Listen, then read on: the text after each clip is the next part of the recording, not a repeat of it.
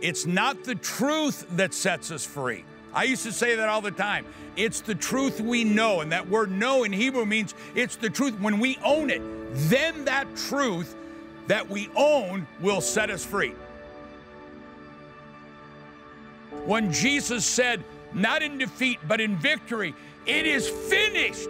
From Gethsemane to Calvary, he shed his blood 7 different times. He completed it to redeem us, to ransom us, to deliver us from every attack. He will rebuke the devourer.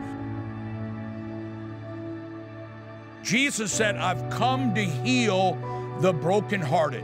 Whatever the devil has stolen from you, in whatever way he's broken your heart, God is going to make the enemy pay you back 7-fold.